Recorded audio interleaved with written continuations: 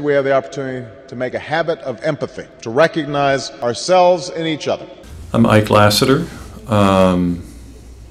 originally born and raised in Texas, went to school for a while on the East Coast, lived for 35 years in the Bay Area, currently living in Poland and doing workshops in Australia, the US, and Europe. So I spend a great deal of my time traveling. And I spent 20 years as a trial lawyer in Northern California in the Bay Area. Built a law firm for most of that time and tried larger and larger, more complex civil lawsuits, non-criminal lawsuits. Well, I talk about it in the workshops that I offer. So one thing I say about empathy is that empathy is both a need and a process. So it seems to me to be important that people are clear on that differentiation and what they're talking about. It certainly is for me. So I have a need for empathy. What that means for me is I, as a human, believe that it's universal for all humans, but at least definitely with me, to be understood in a certain way, to just kind of be gotten. Not that a person agrees with me or has a sympathetic response to, I don't want them necessarily to try to feel the same way I feel or to have the same experience, but just that I be understood, that I be gotten, that whatever it is that's going on for me is going on. And that's what I call empathy and having my need for empathy met. Then there's the process of how that happens. And given the background that I have in the training in nonviolent communication, it's a process that Marshall Rosenberg is the one who introduced it into my world.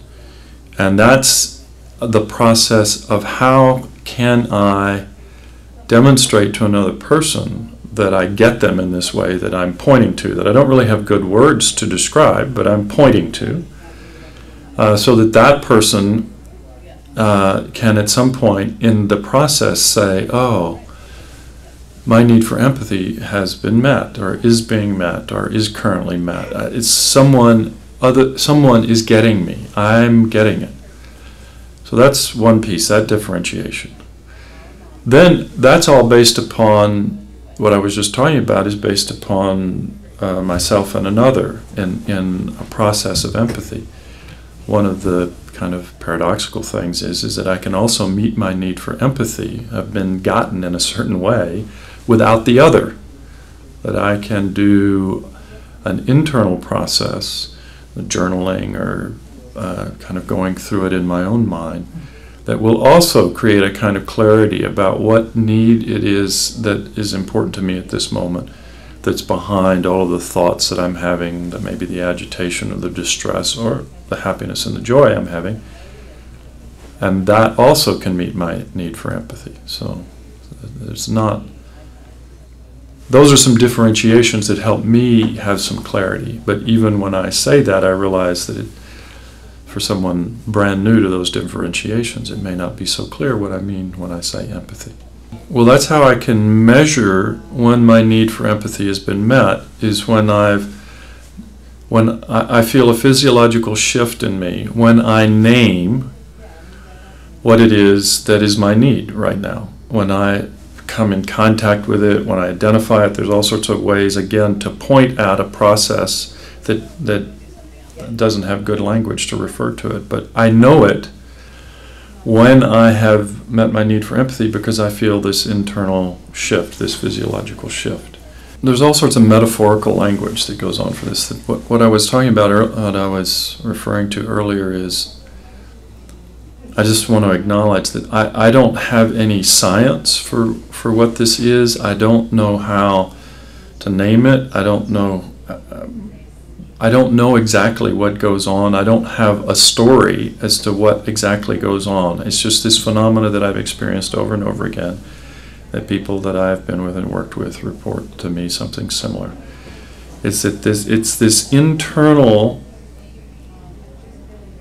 shift in my feeling state, that in me it has a kind of clunk, and it tends to be in my trunk, and it's a kind of settling in. It's like, oh, that's what it is for me. I hadn't gotten it until just then, and now I got it. So it's first a kind of self-connection with myself, and then it's particularly sweet if there's someone who I have had some sense, if I'm in discord with or in conflict with, and had some sense that they're not hearing me, not getting me, and if in that moment I trust that they're getting me in this way, seeing what is common between us, this universal need, for instance, a need for respect or for consideration of my life experience or something like that. If I really get the sense that the other gets it, and then I understand it at that same moment, there's this kind of settling in and clunk in my own physiology, and there's this something that we point to and I've used the word connection. There's this quality of connection between us, and now it kind of opens up my caring. It opens up a space for me to care about the other person, whereas before I've kind of been in my space, not believing that I'm being heard, not trusting that they care. And now there's this kind of opening to where now I can include them in my care about the world, not just care about myself.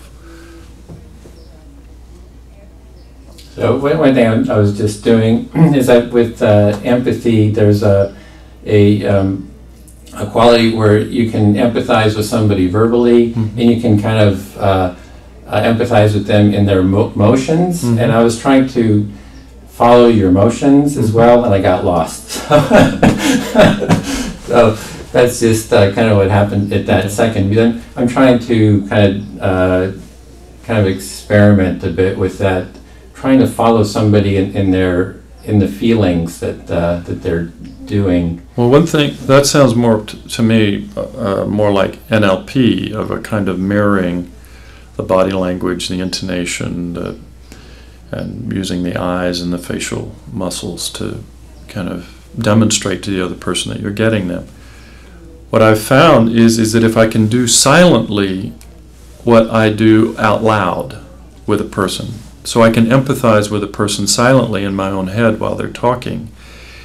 And what I've had people report over and over again, and what I've experienced on the receiving end of that is that whatever then gets communicated through the micro movements of the body and the intonation, the facial structures, the eye movement, that all of that, the kind of softening of the small muscles around the eyes, that people report and I experience is a sense of really being heard, of being valued, of mattering in the world. That what is important to me if I'm speaking to you, and if you're doing that, it's like, oh, I trust that you care about my experience, particularly that you care about it if I'm in distress about it in some way. And so that actually has a name Marshall Rosenberg has come up with, which is called silent empathy. It has 4 parts. It's about observing what the other person is doing without judgment, and just checking in, sort of guessing what might their feeling state be right now, and then what need might they be meeting or not meeting, out of which that feeling state is arising, that person as a whole organism is interpreting their world moment by moment as to whether it's meeting their needs or not meeting their needs, and reports that to themselves, so to speak, by how they feel. So we as organisms are pattern recognition animals. We recognize these patterns of what goes on around us. We take that information in, and at a not conscious, it can be conscious, but often at a not conscious level, is where we're interpreting whether this is okay, not okay at the sort of basic level, but then is it meeting our needs for respect, consideration, intimacy, love, care, concern, touch, food, water, air. Those are needs also.